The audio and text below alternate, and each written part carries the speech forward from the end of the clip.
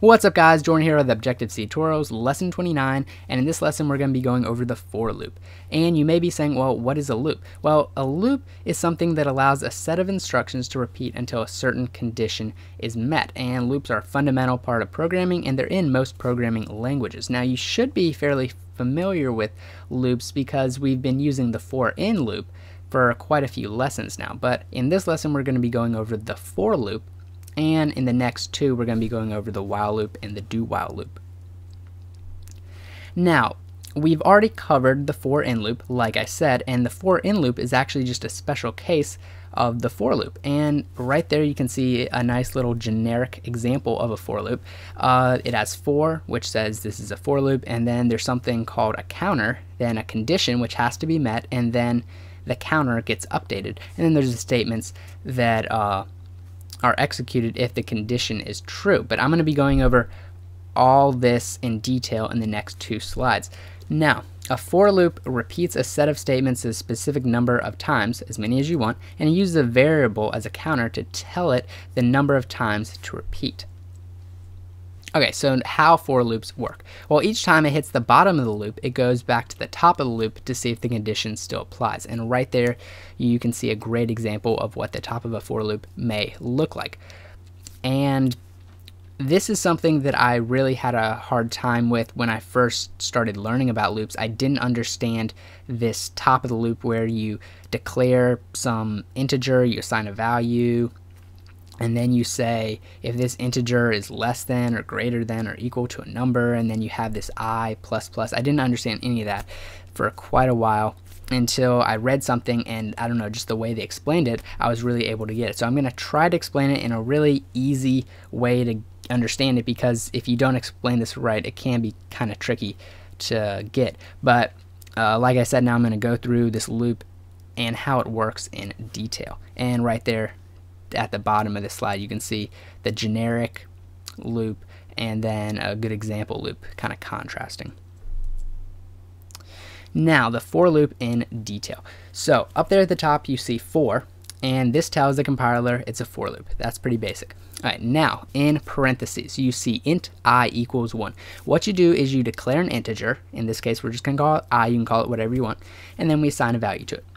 So the counter is initialized after we do this. Then the counter is evaluated when we put in I is less than 4. Now if this is true, the statements are executed. So if I is really less than 4, those statements, which in this case is just an NSLog, it's executed. And in this case it is true because 1 is less than 4. Now if it is false, the loop ends and the rest of the program after the loop continues. And since it is true, that NSLog, it's executed. Next, I plus plus.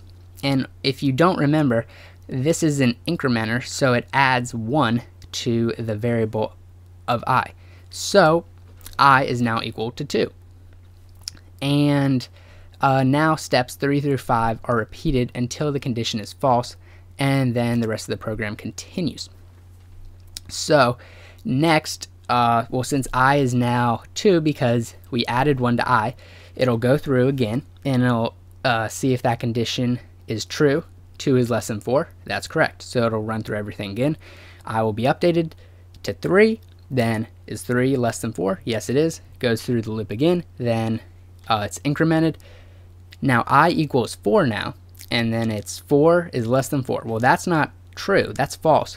So it doesn't run that NSLog again. It just jumps to the end of the loop and continues with the program. So that's how for loops work, and that's why you have that integer value there, and then that's why what that I plus plus at the end means. You're just adding 1 to it each time you go through the loop. Now you may be saying, well, what's really the difference between for and for in? Well, the difference is that a for in loop doesn't have a counter like the for loop does, but simply iterates through an array until it goes through each value in the array. And you should be very familiar, like I've said already, with the for in loop because we've gone over it quite a few times in past lessons. Now, you can have a for loop that iterates through an array.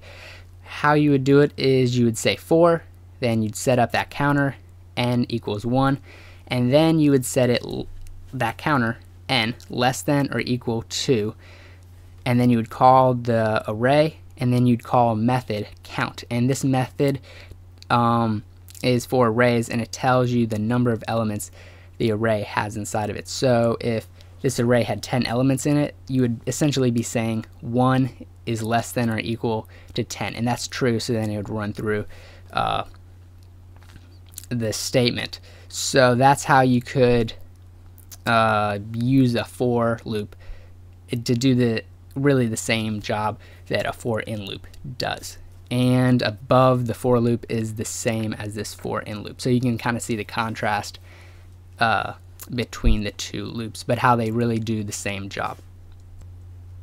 Now, the initialization and increase fields are optional, so you don't have to put that counter and incrementer up there at the top of the for loop. But even if you don't, you still need to put that semicolon before the condition. So you'd have to say semicolon I is less than 4 semicolon parenthesis.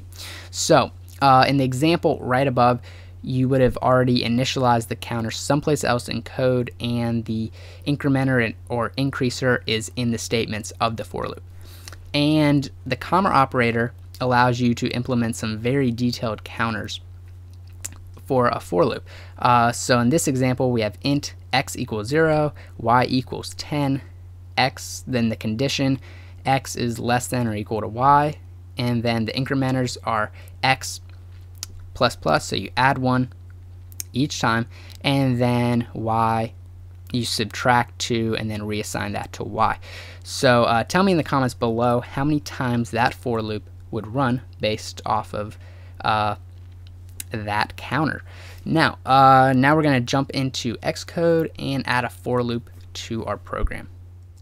Okay, so here we are in Xcode, and you can just go to the budgetobject.m file, and how we're going to be adding this for loop to our program is we're going to be adding it right here to create multiple transactions that we can then pass through our program. And typically you wouldn't be adding a loop to create multiple transactions or objects in a program. You would be using a loop in much the way that we use this loop down here. That's really how you would be using them in a typical program. But nonetheless, how we're going to be using them, we're still working with loops and working with the mechanics of them, and we're still going to understand how they work and everything, but it's just not a typical way that you might use them, but really that's fine. But first, before we add the loop, we're going to begin to add a new object. We're going to call transaction, then a transaction. All right, now we can begin the for loop. So for int, I'll say n equals 1. Then when n is less than 3, whoops, and then n plus plus. Okay, and then close out the loop. Now we're going to make a few modifications. What we're going to do is, since we already began this transaction object, which is called a transaction, we can just put a transaction right here and finish out the declaration, or yeah, and then we just have to switch all of these to a transaction. And then we're going to add a transaction, obviously, to this NS mutable array that we already created up here. Now, you may be saying, well, how are you going to do this? Because you're going to run through this loop 2 times based on this information up here. And you're going to create this object twice. And how's that going to work? Because aren't you recreating the name? And it may be a little confusing.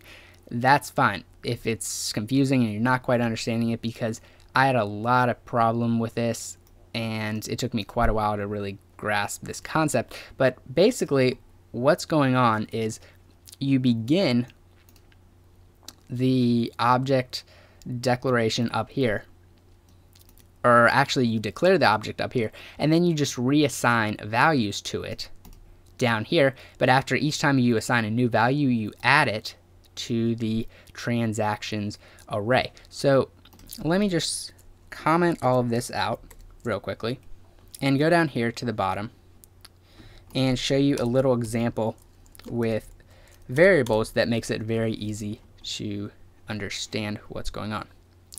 So I'm just going to declare an int sum number. Alright, so saying int sum number is very much like saying transaction a transaction. Alright, now we're going to assign a value to sum number. So sum number, let's say, equals 2. Now we're going to ns log this. So sum number equals, and then %i, sum number. Now we're going to assign the value of 3 to sum number, and we're going to copy and paste that ns log. Now let's see what happens if we add sum number plus sum number, since we assigned two values. %i and sum number plus sum number. Okie dokie. Now we're going to build and run real quick. Save all. Okay, so as you can see, the first time we assigned 2 to sum number, and sum number equals 2. Then we assigned a new number to it. We assigned 3 to it, and 3 was displayed. Now we added sum number plus sum number, and it doesn't take the first sum number, which was 2, and adds it to the latest sum number, which was 3. It takes the latest number, which is 3, and adds it together. And so sum number plus sum number, or 3 plus 3, equals 6. So that's very much like what we're going to be doing up here. What's going on is that we're just reassigning the value and then adding it to the NS mutable array each time. So we can go ahead and delete all of this. And also I'm going to put n times 100 for the value. So each time it'll be increased by 100 because n each time will be increased by 1. So the second time it'll be 2 times 100. So that's kind of cool. It'll add some different amounts for the transaction. Now we can go down to our switch down here, and we need to make a few modifications. We need to change this to loop transaction. Whoops. And we can go ahead and change this. And that's all of the modifications of the code for this lesson. So we can go ahead and build and run. Save all. Okay, now everything built and ran correctly. The first time it was converting $100, and then the second time $200, and everything after these two statements is outside that loop that we modified, so it ran just like how it ran last time because we didn't change anything to it. So in the next lesson, we're going to be adding a loop to this transaction, and then the lesson after that we're going to create a new transaction and then add a loop to that one, and then we'll be all done working with loops. So thanks for checking out this video. Be sure to leave any comments, suggestions, or questions down below. Also be sure to like and favorite this video if it helped you out, and be sure to subscribe so you can be notified when I upload lesson 30 and any future videos. But until then, check out some of my other videos and any lessons that you may have missed, and hopefully I'll see you in my next lesson real soon. Thanks for watching.